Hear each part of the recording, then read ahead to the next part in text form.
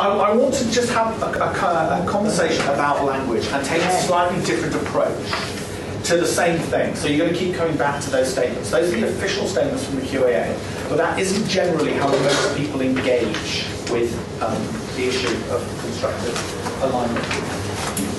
Who's familiar with constructive alignment already? Has anyone come across it in any way, shape or form? Biggs? Okay.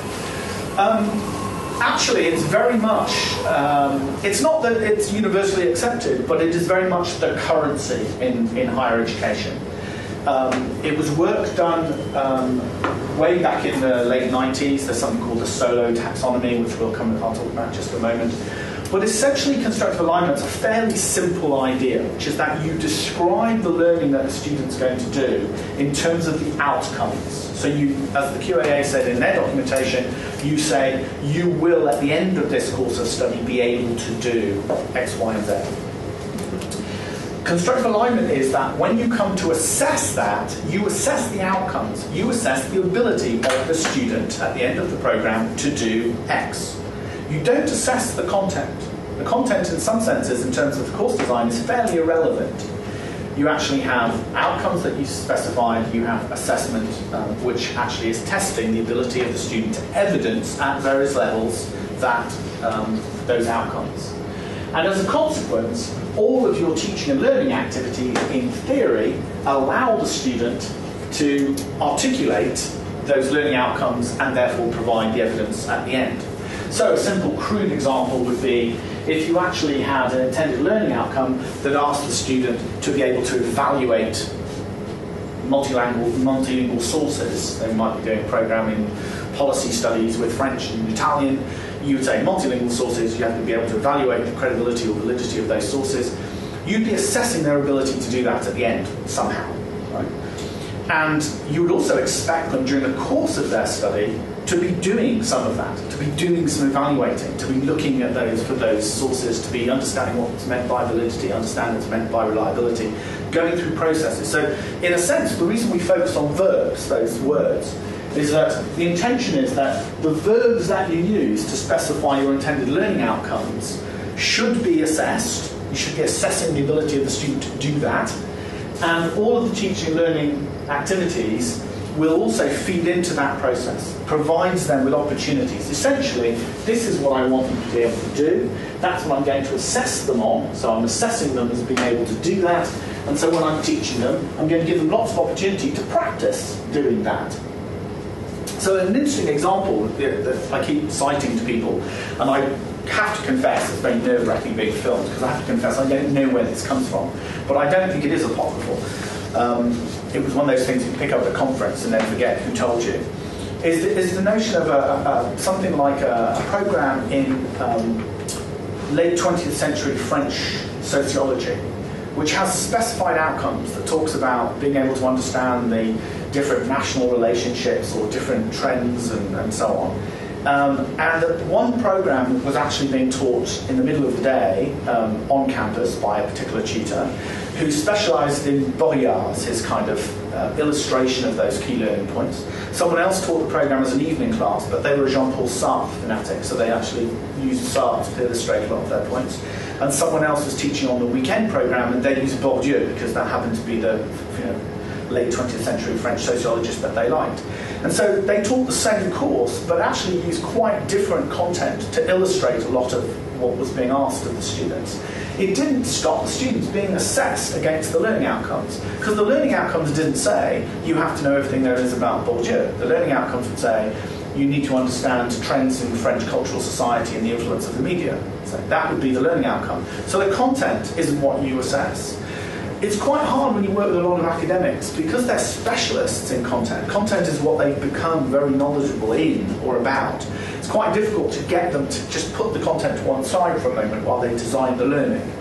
And we all do it. I mean, I sit down and my areas are mostly around digital literacy and education and so on. So when I've been given the responsibility of designing a course, and I've designed several and taught several, it is quite tempting to sit down and say, great, what I'm going to teach them about. And then you go back to your program specification template and have to start writing learning outcomes and assessment and so on.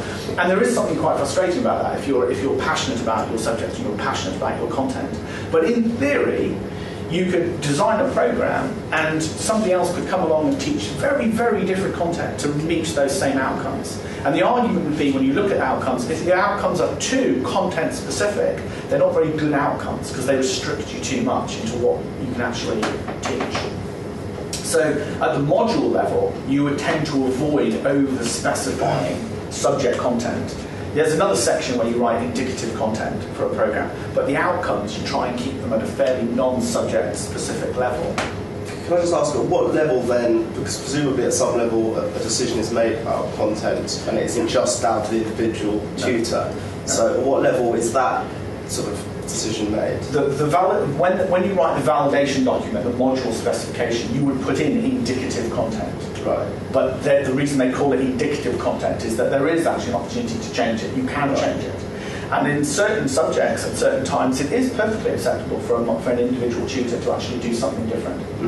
But it will vary depending on the nature of the program, and whether in fact the content is, in some programs you're teaching, as we do of course, you're teaching law or you're teaching some aspects of finance, then actually the content in a sense is important, and to a certain degree, and obviously you specify that in the learning outcomes. But the argument would be, if the content itself is important, it should be specified. So you might have a learning outcome that would say it's important for people to understand European commercial law. Well, European commercial law is clearly content, but it's perfectly acceptable to write that into an outcome, because that is what you want them to be assessed on at the end. It's their ability to use that and to analyse it and synthesise it and relate it to experience or practical examples and so on. So this is it's a fairly simple idea that says that if I use a verb within an intended learning outcome, I might expect to see that verb used in the teaching activities. Okay. Now, this is where we get into some interesting issues then about whether in fact you should be duplicating the verb that's used in the intended learning outcome in your topic outcomes, which is a conversation I've had with Amanda. Do you actually take the module level learning outcome and in a sense replicate it at a topic level repeatedly? And if so, why and how? So that's something that I think is contested, but we're going to talk about that a little bit as well. The second notion, again, this comes from Biggs's work, is that these things have some sense of progression to them. Okay, so you'll start to recognise some of the notion of language and levels again. So there's this notion that at a certain level, so we have competence at the top, incompetence at the bottom, and the notion that we go from an understanding of a single aspect through to the ability to extend that knowledge to a new domain. So the language that Biggs uses, as we say, this is before anyone has anything structured in terms of their knowledge. Unistructural, they have a single aspect of that particular area. Then they're able to start bringing together multiple things within that domain, then drawing relationships between them and then taking them out and extending them to another. So my question to you is, you'll recognise some of the words. These are illustrative verbs that indicate that progression. Where do you think level 4, 5, 6 and 7 come on those columns?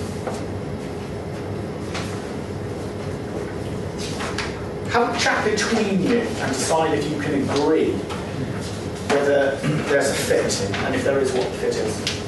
The point is, the reason I've shown you this is when you work with the official documentation and when you work the list of verbs, whoever it was produced by, there is ambiguity. And the ambiguity is not something to resist, it's actually where the creativity happens. Creativity happens on the edge. So there isn't a nice, neat fit.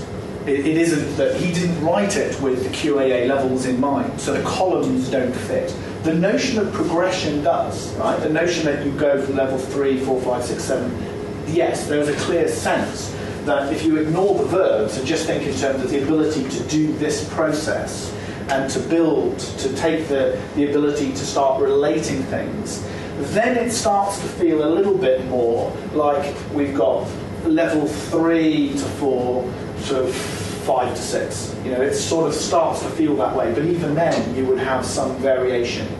And that's largely based on the ability to build on what you already have, as you just said. So, the interesting thing when you look at the verbs is the verbs, in a sense, are illustrative, but again, highly contested. and as my wife pointed out, it's spelled wrong. She's got to think about American spelling and Z's, or Z's, as I like to say, just for an occasion. So these two things are quite important, and I want you to just kind of hold this idea in your head, and then I'm going to make things even more ambiguous in just a second, which is to say, yes, we want to find this alignment, and therefore the verbs become important, but the verbs don't, in their own right, specify level. They can't, because it depends on context. Doesn't depend specifically on content, but it does depend on the learning context in which the learning is taking place. Right? So that's very important. And when we come to then specify objectives, one of my concerns about taking learning outcomes at a modular level and starting to try and replicate them is that we aren't necessarily within a module recognising that same progression. I'm sure you're encountering that in your practice, but what they're expected to do as an objective in week 2 isn't necessarily what you might expect of them as an objective in week 12. Because although the verbs could actually be at a fairly low order in week 2 or 3, while they orientate themselves to the domain and they learn about basic subject areas so that they can, as you say, understand what law is and where to find it before they then start trying to apply it. So within a single module, we might expect to see that same level of progression.